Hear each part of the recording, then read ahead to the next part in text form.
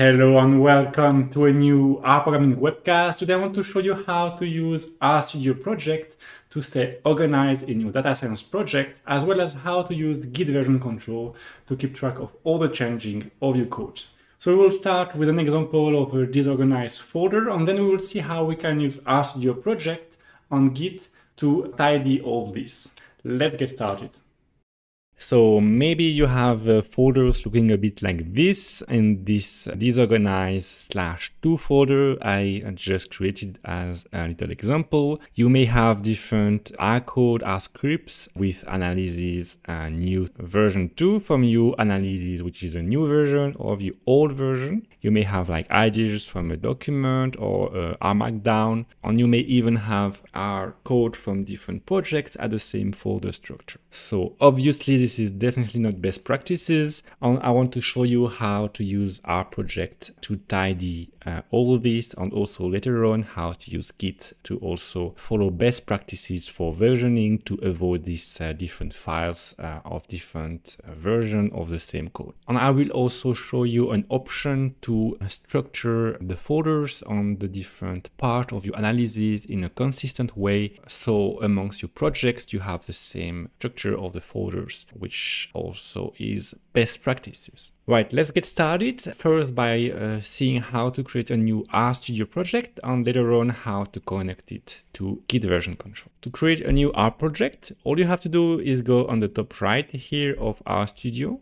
and click on New Project. You will have a new window opening with 3 different options: new directory, so creating a new folder; existing directory, to use an existing directory; and version control. This option, we will see that how to use it a bit later, but now I want to show you how to use a new directory. Then you will see different project types. You can create an empty new project, and we'll go for this one, but you can use a template for R package, for Shiny application, and different quarter options also. And if you have all the packages, you will have them also listed, for example, the plumber to create APIs or R Markdown, etc. So for the sake of simplicity, for now, I want to create an empty new project. So first you have to give it a directory name, so it will be the name of your folder, so we can call it organized.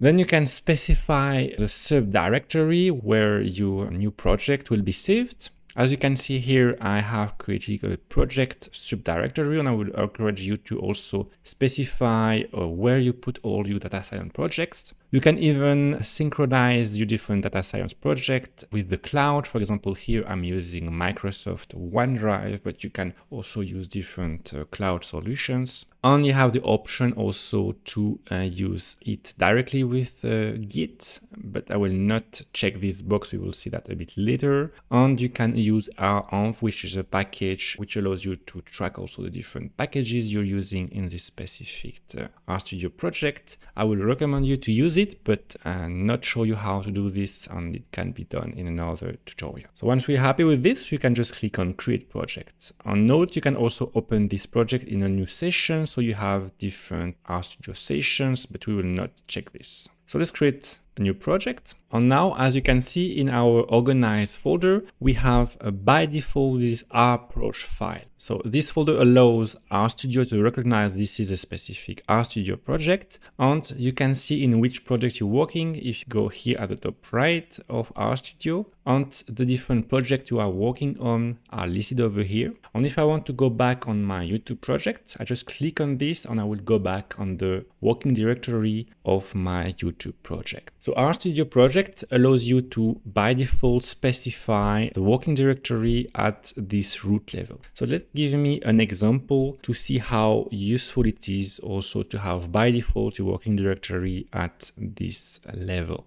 Let's create a new R script and call it analysis. And let's say that you're working with a specific data set. Let's use a library reader to write a data set. So let's create a new CSV file from the iris dataset called data_raw.csv. So as you can see, I didn't have to specify the full path of the CSV, because by default the working directory is at this level, so it has been saved over here. Similarly, if you have a dataset that you want to read, and let's use this CSV, you can also just write the path from this working directory. It could look like this. So this is very useful because it makes your data science project portable. So if you want to move this organized folder somewhere else on your computer, you can just move it and the file path of your project will remain the same. Now, how to organize in a consistent way the folder structures of your own R project. So personally, what I like to do is to follow the structure of R packages. R packages as like the standard for the R community. I want to show you here the structure of a typical R package from the R packages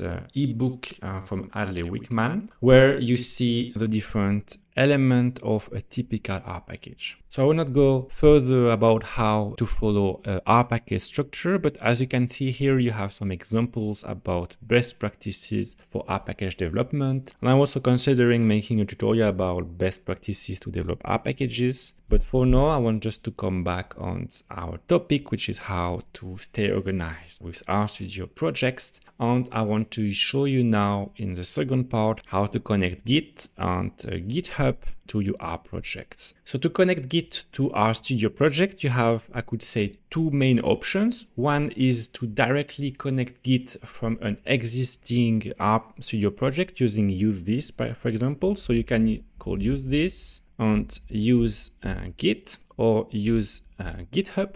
And please notice that the private argument is by default false, so it will be by default public. So if you want to keep your project private using the use GitHub function, be sure to use the private argument as true, otherwise it will be shared publicly online. The other way to do it, and this will be my recommendation to avoid Git issues, is to connect Git directly when you create a new project. So back on our options using version control and then Git. So what I like to do is first create my Git repository online, for example on GitHub, copy the URL and then paste it here. So on GitHub, all you have to do is go on github.com/new on your own account. So here you can give it the name of your data science project, a description of your data science project over here, which will be on GitHub only. You can choose to have it private. On the README, we will create it ourselves in RStudio, as well the Gitignore on the license. So let's create this repository. And now all you have to do is just copy this HTTPS URL over here. So let's copy this and back in our clone directory options. So here in the three options as we previously see, you just copy paste it over here. And by default, RStudio will give it the name of your GitHub repository. So I would recommend you to keep it as such. And this will be saved again in the subdirectory you define. And all you can do is just create object. If you haven't already, you will have this GitHub sign-in option. So you can choose either a token or to sign in with your browser. So now once again, we have like RStudio project, but this time is connecting with Git. So let's say now you have a specific R script analysis you want also to put in this data science project. And now I want to show you also how to leverage Git for